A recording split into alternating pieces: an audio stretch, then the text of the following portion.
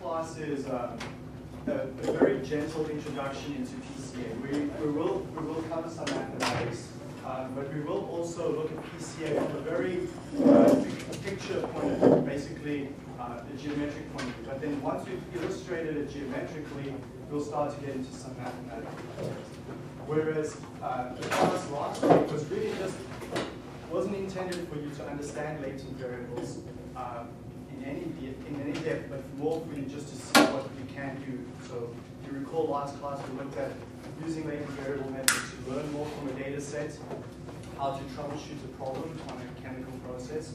So that example where the contribution plots helped the engineers figure out it was the temperature on tray 3 in the distillation column that was the problem. So process troubleshooting was one objective. Process monitoring to see whether we're in control or out of control. Are we producing good product or bad product? The fourth way in which we can use these tools are for process prediction. So soft sensors, being able to predict something that's really hard to measure. So for example, that example of the electronic nose, where we used gas chromatography and other signals to predict something that a sensory panel of judges would have predicted for you. The judges are really expensive to bring to your plant and give them samples to taste. Can we replace them periodically by using other signals from our process? And then finally, process optimization. So those are the broad objectives we're trying to achieve. In today's class, we're going to be focusing on that first one, how to learn more from a data set. And particularly in the last hour, where we're going to start to use the software, we're going to go through 3 data sets that you've never seen before, and we're going to learn quite a lot from those data sets just with a few simple graphs of the scores and the loadings from PCA. Okay, so that's where we're going in today's class. And in between that, I'm going to have you talk about the latent variables that you thought about last week. I'm going to have a few questions about the paper by Swansea World. So we'll break up the class with those things. So let's just quickly recap then. What we're going to look at is this data table, or just another way of saying a matrix, X. And we have n observations, or rows in this data table, and k columns. That's the standard notation you'll see throughout the course. And thankfully, in most of the journal articles, they use the same notation as well. Not always, but for the most part, n and k and capital X is standard in the papers. So what goes in the columns? Can you give me an example, Mudis, here of the data table you've looked at? What would you put in one of the columns? Temperature, concentration on certain variables, and what would those variables be in the rows that you would consider? Okay, so time samples in the rows, and you're obviously talking about a chemical plant. Yeah. Okay. Who's doing experimental work in the lab? Lily? I guess you are at Xerox. So what would your rows be? Different runs from your experiments, and the types of columns, variables you'll be measuring?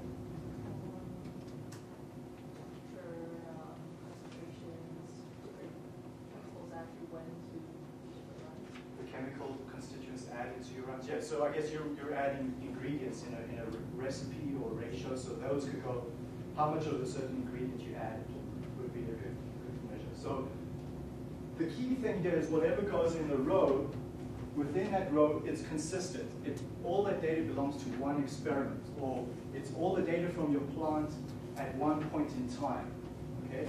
Or it's, if I'm dealing, say, as a bank, and I'm looking at my customers, every row would be one particular customer, and the columns would be properties of those customers. So whether that customer has opened their bank account for a certain period of time, how many bank accounts they have opened with us, and various attributes of that person.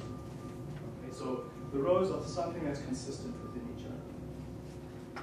So let's say you've got a data table, 300 rows and 50 columns, a pretty small data table.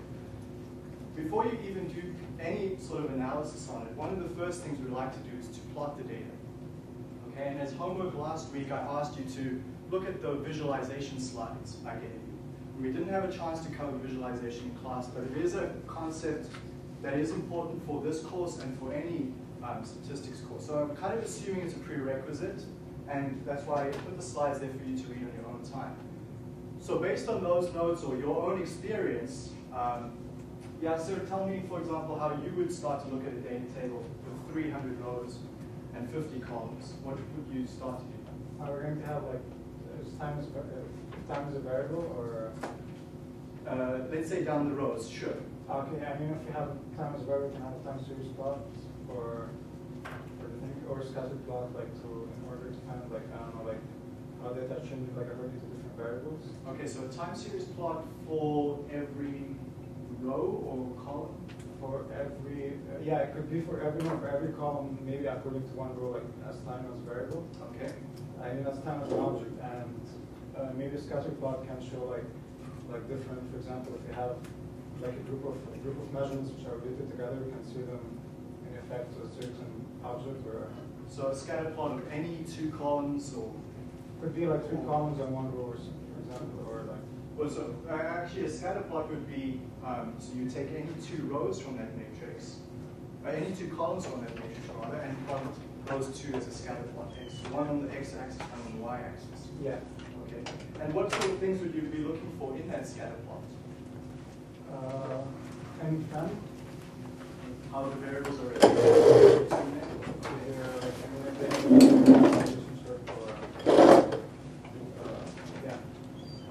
And coming back to your time series example, what sort of things would you be looking for in the time series? How things are changing with time. So, like, it depends on the type of variable, but I mean, you can say like things are changing with time, increasing with time, or decreasing with time, or. Okay, good. So, for example, coming back, if you're plotting, let's say a particular column, this is your time direction goes down the matrix.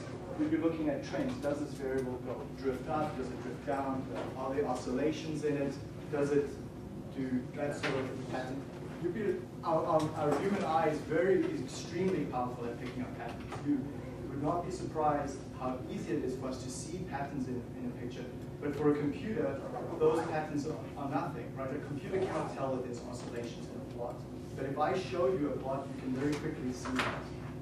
Okay, so the other thing we can have is maybe a bar plot would work, and then having like the rows would be like objects, and for each object we have this one plot, few variables. Yeah. Perfect. Yeah, like a histogram or on a particular column. Okay, great. So those are all valid examples. But as you can see, how many scatter plots would you have for the case when k is equal to 50? Guess how many? 30? 50 scatter plots? Well, let's take the case of 3 variables. Okay, so x1, x2, x3. How many scatter plot pairs are there? 6. There's x1 versus x2, x2 versus x3, and x1 versus x3. There's 3 scatter plots. Okay, so for the case when k is equal to 3, in general you can show that you need to plot k times k minus 1 divided by 2 scatter plots to see every single combination. Okay, but for k is equal to 50, that's in the order of that many scatter plots. So there's no way you can spend your time on a small data set, k is equal to 50, is not big by any means, using the scatter plot. It's great for k approximately 6 to 10, but after 10, you're really running up against a large number of scatter plots to generate. You probably cannot fit them all in the computer on the screen. So these tools that we've discussed here are excellent visualization tools for a small number of variables. That's the key point. You can plot one column at a time series, histograms, box plots. Those sorts of univariate visualization tools are excellent for one variable or a small number of variables. Okay? You can easily generate them in MATLAB or Excel in usually a fairly automated way. We looked last class at spectral data, where your y-axis is some sort of absorbance, and then you've got wavelengths plotted over here, and you get some sort of response coming over there as a function of the wavelength number. usually when we record this data, actually in our matrix, we have sample 1, sample 2, sample 3, etc. And along our columns, we store those wavelengths. So those are the wavelengths, and there could be many hundreds of them for that particular sample that records this spectral response for sample 1. We have a different spectral response for sample 2. So here we're plotting every row at a time using that sort of time. It's not a time series plot, but it's a line plot, is what it's called. So now our x-axis plot is not time, but wavelength. So any sort of these standard visualization tools are great for a small number of columns or rows. And that's the key thing, a small number. So today's class, what we're going to be looking at is PCA. How do we take a big matrix, X, many columns, and compress it down to a small number, A? Okay?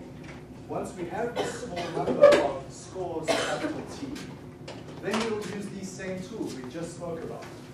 We will use time series plots on the scores, time series histograms of the scores, box plots of the scores perhaps, and we can plot scatter plots of the scores, because now we've got a reduction from capital K down to a smaller number, capital A, and then we go ahead and use these same tools that we know and love and are very comfortable using. What's the number of A? Okay, so capital A, how many columns can we reduce this down to?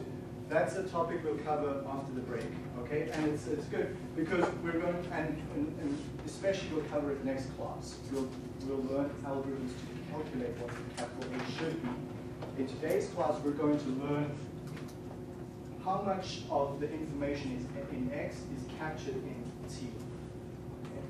And then the next class, we're going to say, when should we stop adding columns? Because what we'll see in today's class, we're going to build the first column, then add a second column, add a third column, keep adding columns. At some point, we have to stop, like you say. How many columns do we do there? We'll cover that in a bit in today's class, but mostly in the next class. Okay. So the picture I want you to have in your head is as follows. We're going to take a matrix X, n rows or n samples, and k columns.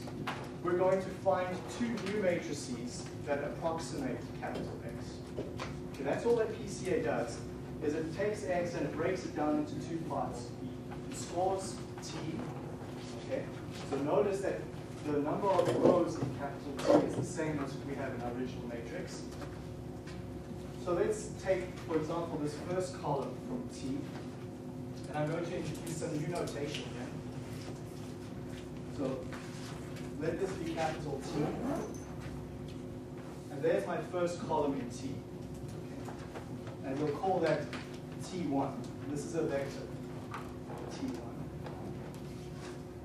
And the first row corresponds to sample 1 or row 1. Okay. And we'll call this T1, comma 1. So row 1, column 1 in the score matrix. Okay. And for our second row, we'll have T2, comma 1. Our third row, T3, 1, up till the end, T capital N, comma 1. So these n rows in one column summarize, these n values are a summary of the n original rows in X. Right? Yeah. So this single number over here, T11, is a summary of the entire first row in X.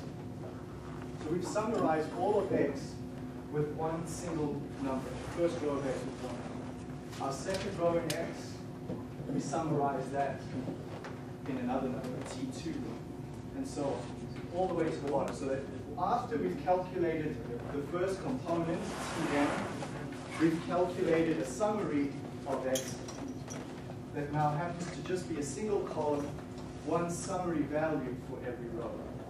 Okay. How we do that and how we find this number and how much information is contained in that number is something we're going to look at in today's class. Okay?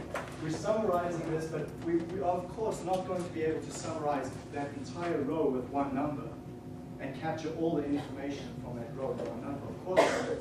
So what we then go do is we go add a second column onto T that will add to our knowledge. So we add a second column called T2 now. Okay? Also a vector, and same notation. So this first row in T2 is T1 subscript 2, T22, T32, all the way till the end, Tn2. Okay, so each of these scalars in the second column, there's n of them, build up to create T2. Okay, vector T2. And so on. And we proceed adding components. In other words, a new column onto T. We can add a T3 column, a T4, and we'll stop adding up to TA. We'll, like I said, we'll discuss how to stop adding later on. Okay. So I just want you to be comfortable with this notation first. Any questions on that so far? Okay, basic matrix algebra notation. Let's take a look at this other matrix P, capital P, which we'll call the loadings.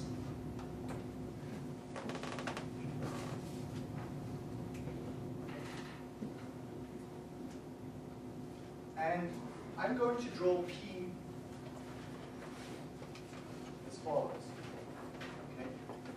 This, more correctly, this diagram should be P transpose. So if you can just update your notes, so that should be P transpose. This matrix in this format is P, and there are K rows and A columns. So take this matrix, which has K columns here. This matrix should be P transpose. Please update your notes. I'm going to untranspose it. So this now is P. Okay. And the same notation. That first row entry in P is P11. The second entry in P in that first column is P21, P31, up to P capital K1. So in this illustration, it's that first row transposed now becomes the first column over here. So notice we've got one loading value for every variable or every column in our original X matrix, capital K.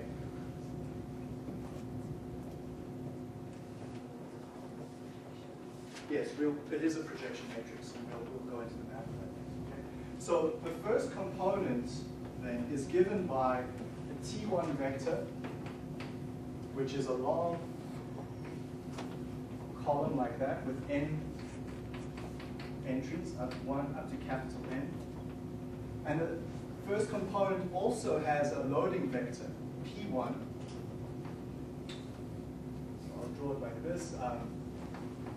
P1 transpose, that's taking this first column, okay, from capital P, and because I've transposed it now here, it lies horizontally. First entry is 1, 2, up to capital K here. Okay. And the reason why I'm making a bit of a deal here about transpose is that in general, when we refer to vectors, T1, we usually assume that that vector is always a column vector. If I want to be a row vector, I'll always add the transpose on at the end. So P1 is actually a column with K entries here. P1 transpose then is a row vector with K columns. Okay. So that's the notation I want you to have in mind. We're going to use that throughout this class today.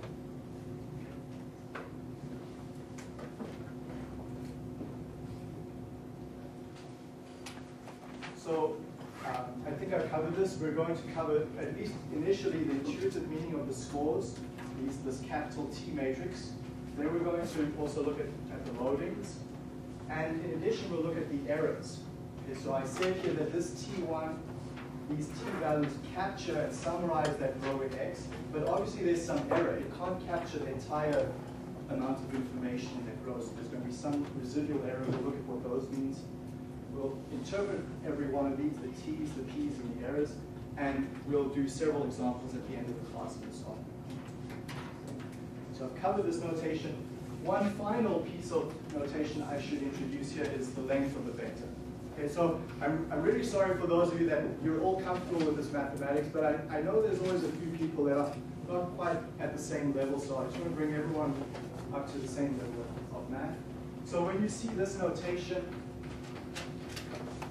for a vector A, so A is a vector, it means we take the entries in that vector, A1, let's say, squared plus A2 squared.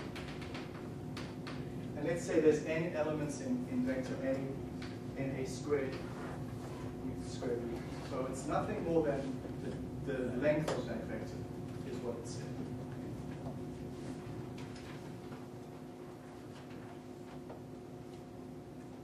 Okay. Now, before we go into drawing some pictures on the board and understanding what PCA is intuitively, I need to just mention this part on data preprocessing, because I know that if I don't do it now and I try to interpret it later on, and then we come to preprocessing, you're going to say, well, how does this fit into the whole picture? So what I do want to cover is data preprocessing and just some notation thing on that. Okay. And to do that, I'm going to do it with a tiny example that we'll cover later on in today's class. Scatterplot matrix, 5 variables. Okay? And we said k times k minus 1 divided by 2 scatterplots, so that's 5 times 4 divided by 2 is 10. Okay? And that's these 10 scatterplots in the upper triangle. The 10 scatterplots in the bottom triangle are just a mirror image flipped off the top of the upper triangle.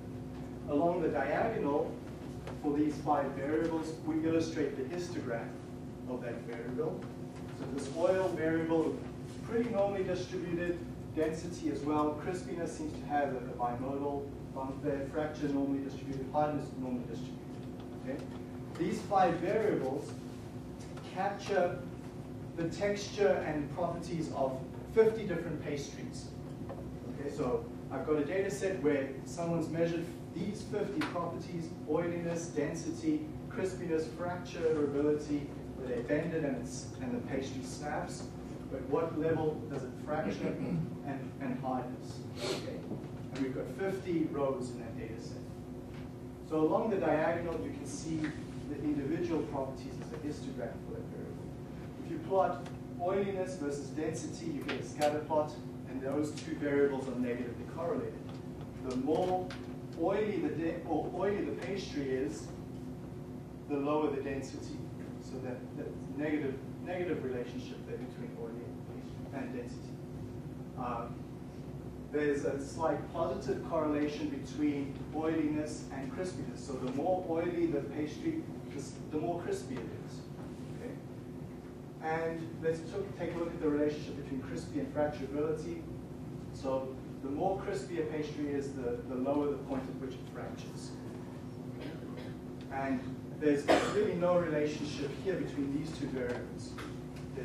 And for that matter, these 2 variables. So crispiness on this axis and hardness on this axis, those points are pretty much scattered all over. There's no real relationship that we can describe between crispiness and hardness. Okay, so scatterplot matrix is actually extremely informative for a small number of variables. You can get a lot of information from that. Okay? But that's not why I have this data table up here. We will look at this data set later on though today, so that's a good intro to it. But what I do want to look at is the individual variables and what preprocessing will do to this data set. So let's take a look first at this box plot. There's the 5 variables, and I've plotted the box plot for each of them.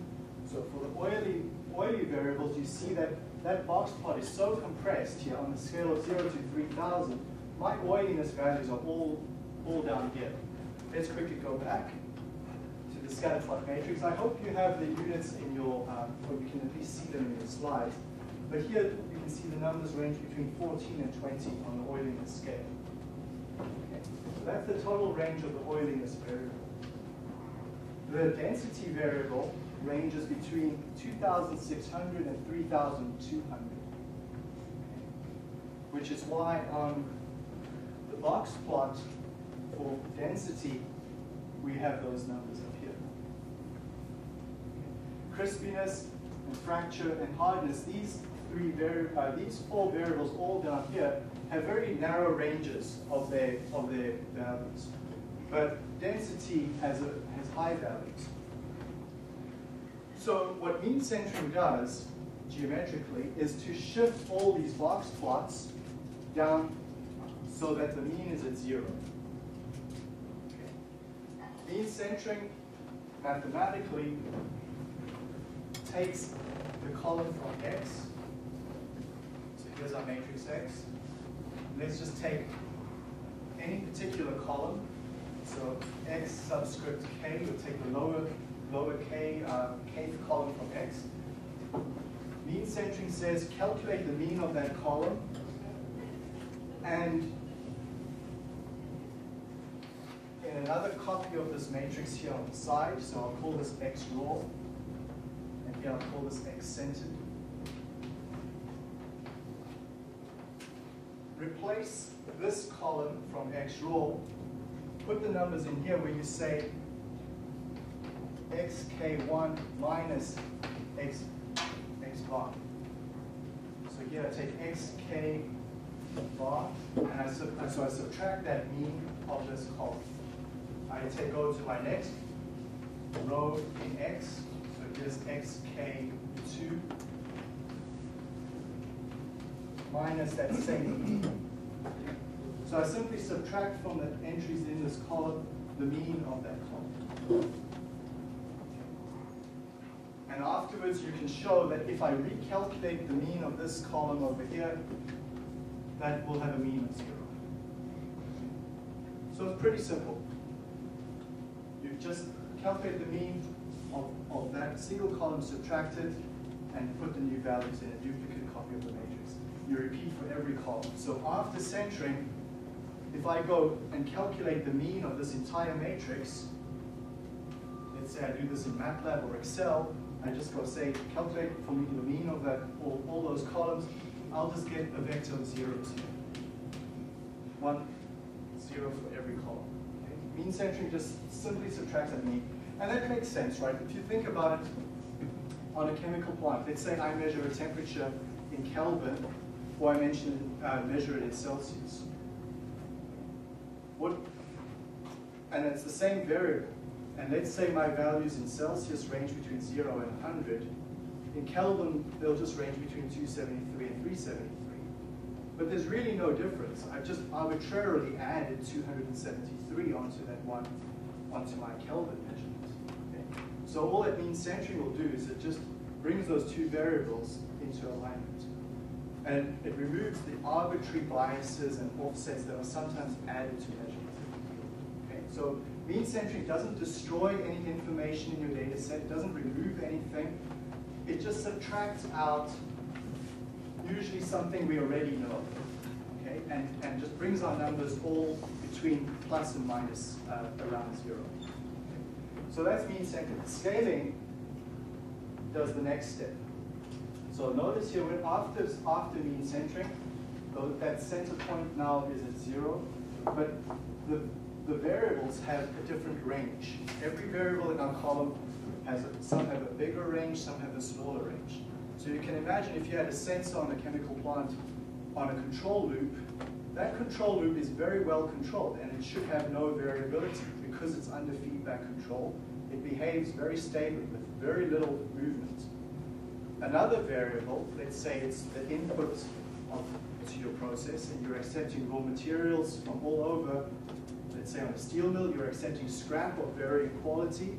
That variable, that input is changing all the time. It's going to have a huge variability. Okay? So some variables just naturally will have small variation. Other variables will have really large variation. And that's a problem. If we go and apply PCA just to this, all that PCA will do, it will explain that variable. Why is that? Because the majority of variances goes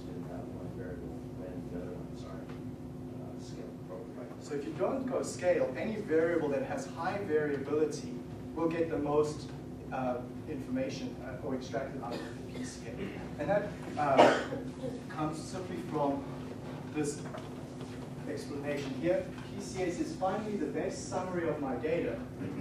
And we'll learn as we proceed here that when we say best summary, it's explaining variance. So all that PCA does is it explains variance.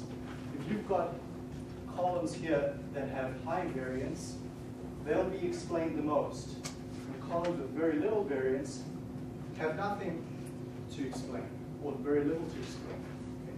So if we have no prior or better judgment, centering just simply moves us to zero, but scaling brings us all to equal footing.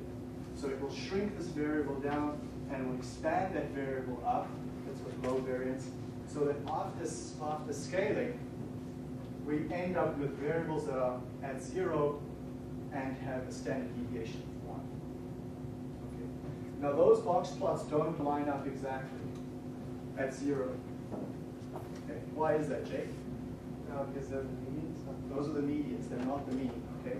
So if we did median centering, those numbers would all line up exactly at 0. These, by the way, what's that upper limit on the box plot? Anyone? Charlene? 75th and the 25th percentile. So those two numbers give us a measure of spread in the data set. Okay? And again, these variables don't line up exactly because they're not perfectly normally distributed. But I will just mention for now, and we'll prove it later on. After centering, you calculate your mean, it's a vector of zeros. If you go calculate your standard deviation after scaling, that standard deviation will all be 1. 1, 1, 1, 1, 1 for every column. So so it's up here. To center your data, you take your x row, you subtract the mean of the k column, and you get a new vector xk centered. That's centering. Then we go and scale after centering. So we take our x centered and we divide through by the standard deviation, x centered. And this new variable x subscript k, if we go calculate the mean of that, xk will be, what will the mean of xk be after we've centered, after we've scaled, sorry?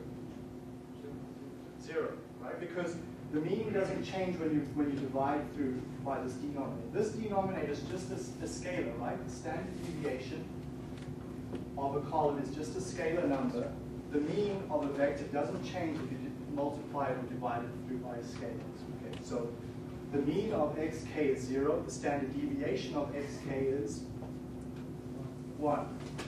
Okay, so every column after centering and scaling will have mean of 0 and will have standard deviation of 1.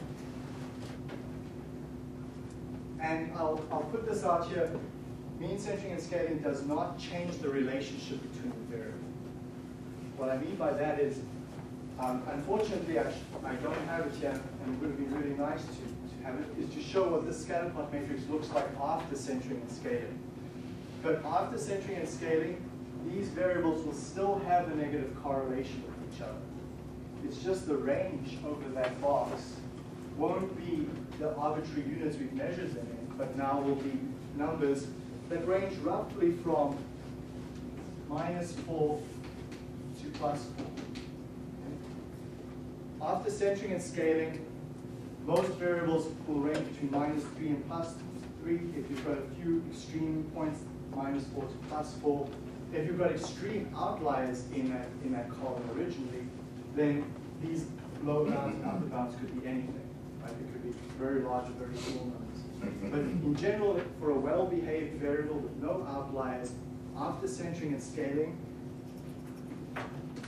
your mean is equal to 0, the standard deviation is equal to 1, and your range is about ±4. And the relationships between the individual variables haven't changed at all. Okay? Any questions on what centering and scaling is doing? Yeah. So when we do these centering scale,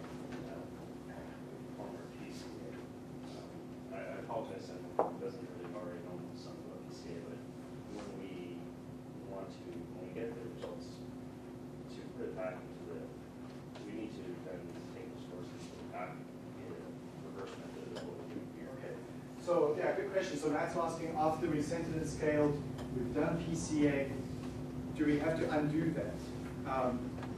Generally, yes, we will. PCA model will work on the centered and scaled data. We will never do PCA on the raw data we collect. So for example, this data, I wouldn't do PCA on that. For the reason I mentioned earlier, that there's this density variable here that's got a huge variation compared to the oil variation. PCA will just focus on that density variable. So I center and scale first, remove this arbitrary scaling that we just had. Like, for example, I could have measured this variable in kilograms versus grams. That's an arbitrary decision I've made, but the one will inflate the variance by a factor of 1,000 and the other won't. So centering and scaling removes those. Then we apply PCA on the centered and scaled data, and when we want to come back, it's helpful to see the results back in real world units. You don't have to, but it's easier for us, especially if you're sharing the results with your colleagues who are familiar with these variables back in the original units. There's no sense in trying to work in centered and scaled units. But the software will work in centered and scaled units, convert the graphs back to you in real world units afterwards. So let's take a look at that, what centering and scaling does from a geometric point of view. I take my data, and for these plots, I'll work in 3 dimensions. So just to be clear then, what I'm doing here is I'm taking my data set X, and I'm saying I've got 3 columns, X1, X2, and X3. And that's purely so that I can illustrate it for you on the board. It's not that it holds, this result that we see here holds for higher dimensions. But to illustrate it, we'll look at it in this way with 3 columns. So every data point, or every point in this picture represents a row in my original X matrix. And I've got 20 odd rows here, for example. I calculate the mean. And the mean then represents a new vector, a new point here. So basically that's x1 mean, x2 mean, x3 mean. So I can take that point, x1, x2, x3 bar, and plot it as well. Okay, so that purple point is not a real data point, it's just the mean, and it falls in the middle of my cloud, my swarm data. So after centering, what happens then, that point falls exactly at the origin of my coordinate system, x1, x2, x3, and that cloud just moves. It doesn't change its shape, it just shifts to that new location. Okay. Scaling, I don't have an illustration here, but all that scaling would do is it would make the perspective from x1's point of view, x2's point of view, and x3's point of view look to have the same range.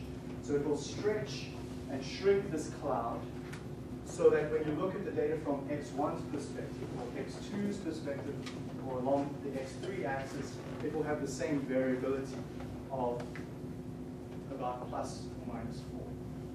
But the relationship, the shape of the overall cloud won't change, and the relationship between the points won't change. Okay.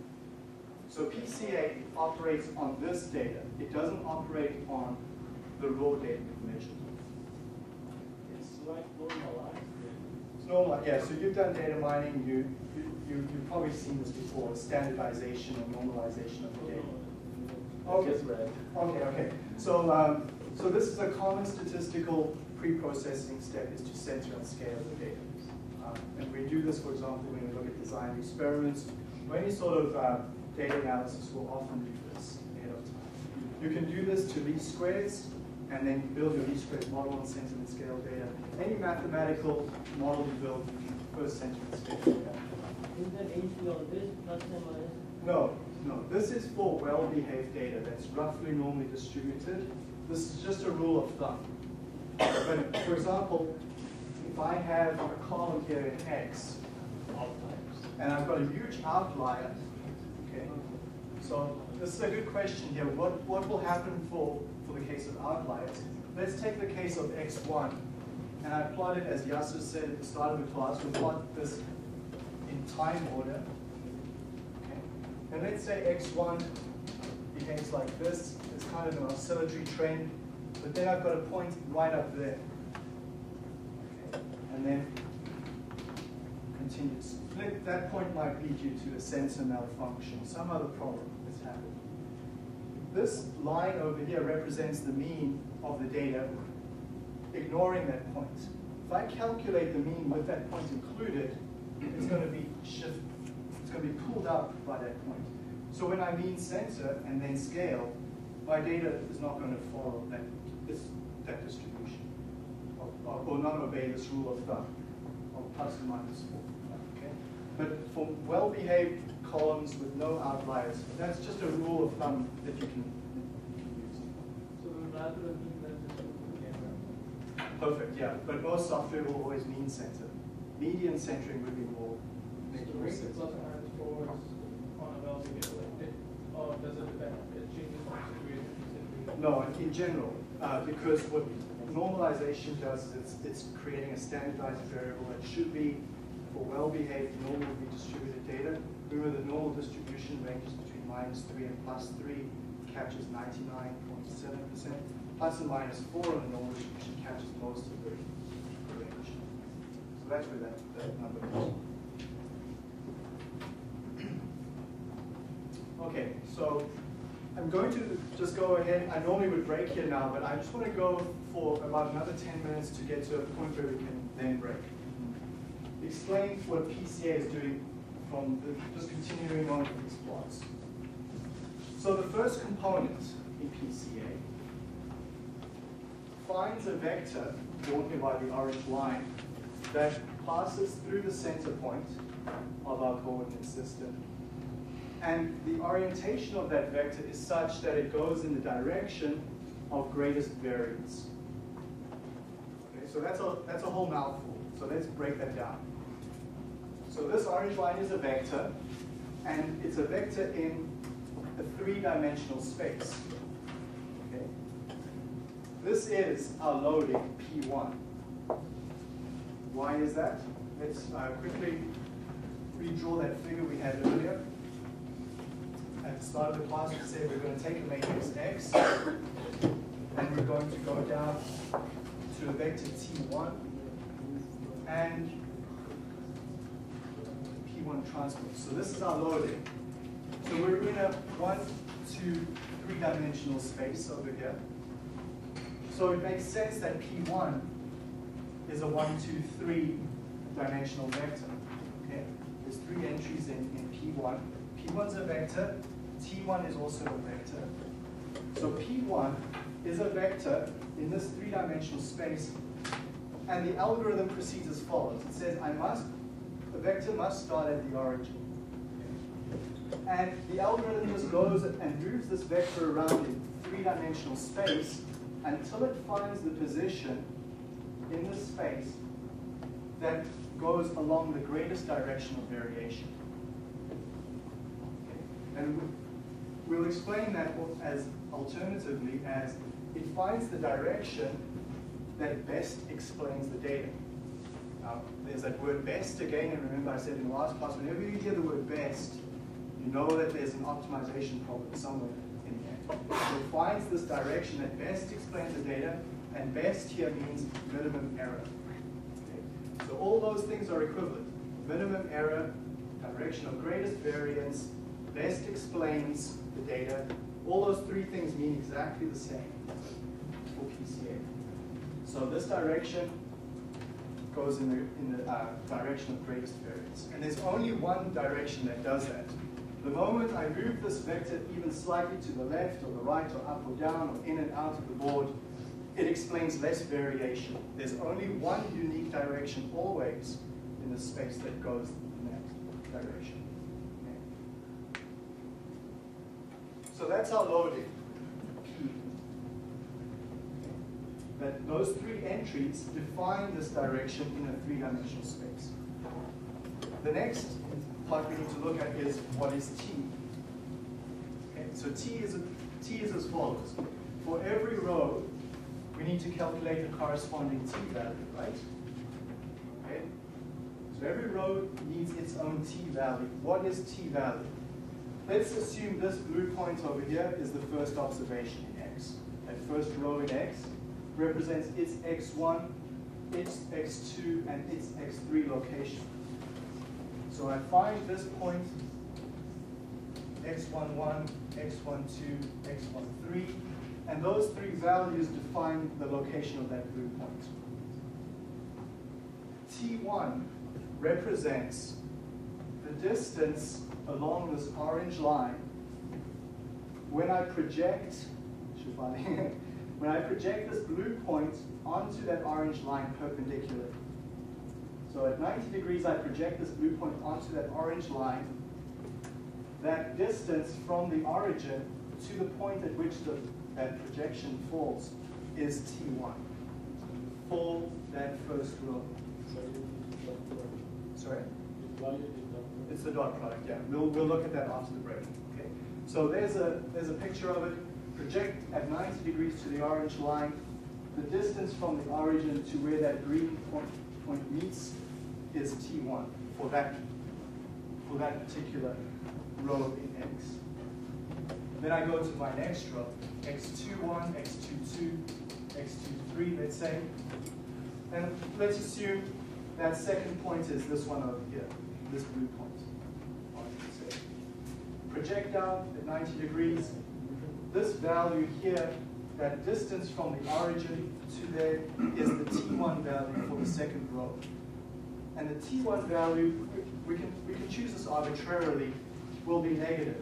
And the T1 values that land along the line from this side will be positive T1 values. T1 values that lie from that purple point down to this side are negative. Doesn't matter which way around you choose it, as long as you're consistent. Okay. The software will take care of that for you as well. So this first point over here, that distance then is T1, 1. This will be T2, 1. Okay. So the second subscript refers to the fact that we're dealing with the first component. The first subscript refers to just the row entry. Yes? I just have a question concerning the pre-processing. You said if you have an outlier, then actually the range and the mean might be different, right? So should we actually before getting that thing, should we actually remove the outlier, or we need it because we need variance for the PCA? Okay, yeah.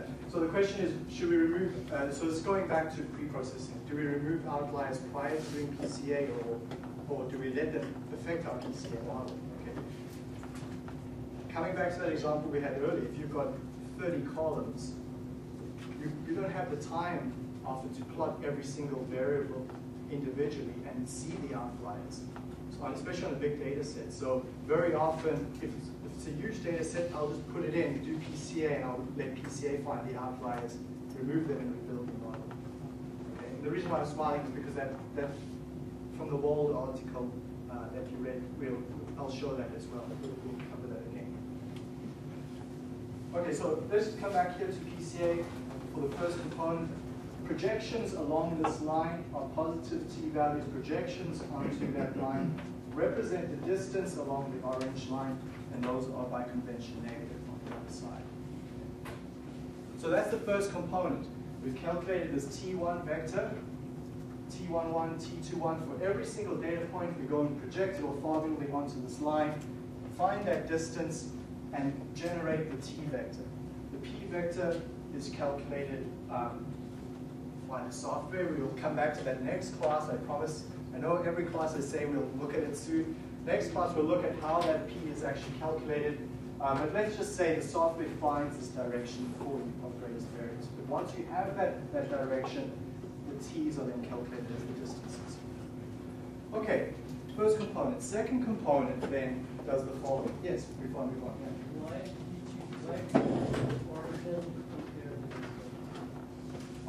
Because we've centered our data, the origin is the natural reference point. If I didn't center the data, and let's say my cloud was all up here, all my values would just be large positive numbers. So that's why we do centering ahead of time. Okay. But it's also because vectors, by definition, start at the origin and go to a point. So that becomes our central reference point. I thought there was there is some theory. No, it's just the convention for where we pull our reference point. We could pick any reference point, but the origin makes natural sense. Yeah. Okay. Two points have the same value. Records have a whole different value. Perfect. Yeah, good question. So the question is, can any 2 points have the same t value? Richard, yes or no? So let's go back to the previous slide. Can any 2 points have the same t1 value? Magnitude or value? Sorry? Magnitude or value?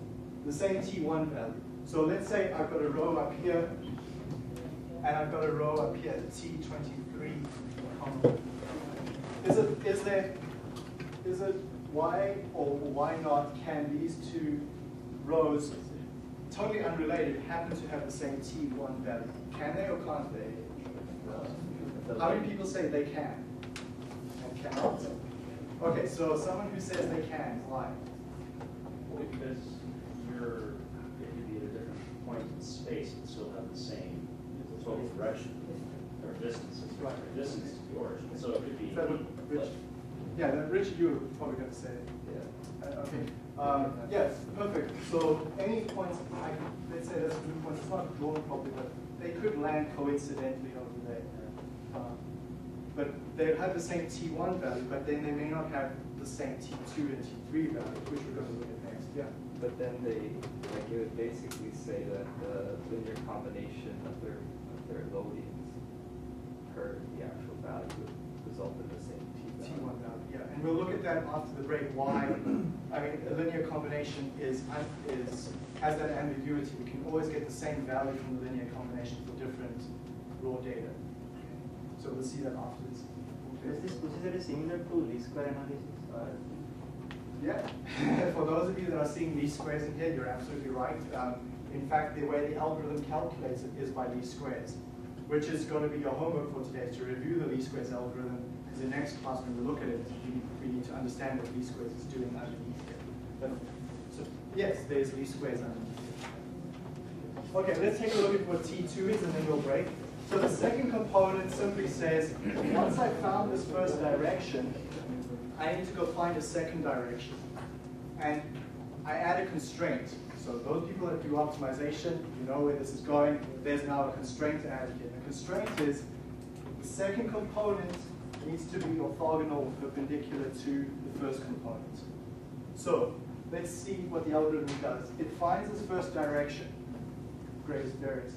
It knows then that the second component can be anywhere in a circular rotation around that first component, but orthogonal to the first.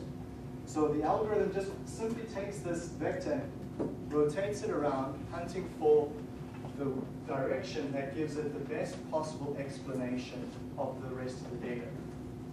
Okay? So that it finds this direction orthogonal to the first component that then goes in the greatest direction of variance orthogonal to the first.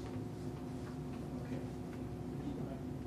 Why? Because all PCA is saying, why? The question is, why is the second component P2 doing that? Because the objective of PCA is to best explain the data, or best explain the variation of data. So it finds the first direction. Once it's found that, it's not explaining everything. There's some more variation in the data left over. So it goes and finds the next direction of greatest variance, and then the third direction of greatest variance. We keep adding directions of variance. Yeah, yes, okay, so Shafali's remarking here that all this is doing is we're really just changing the coordinate system. And that's absolutely correct. We're reorienting the coordinate system, x1, x2, x3, into a new coordinate system, t given by p1, p2, p3. Okay. So that's a good geometric insight there. So that second component, it finds it orthogonal to the first component, but such that it also goes in the direction of greatest variance. Then we go do exactly the same as before. We now go project every single point onto this second orange line